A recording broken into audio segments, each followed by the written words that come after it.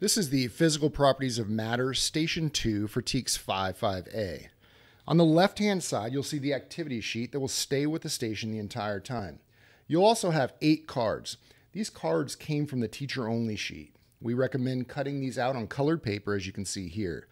You'll also need some corresponding supplies with this station, but we don't have them included in this video. Please reference the teacher directions for those easy-to-find materials. On the right-hand side, you'll see the student answer sheet that contains the activity, extension, and the reflection. This will travel with each student as the stations are completed. Now let's look back at the activity sheet.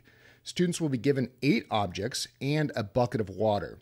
They will have to determine which of them will float and which will sink.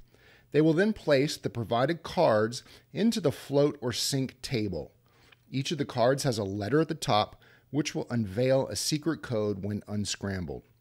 On the extension portion, students will have to come up with 3 items that will float and 3 items that will sink. These can't be items that have been tested already.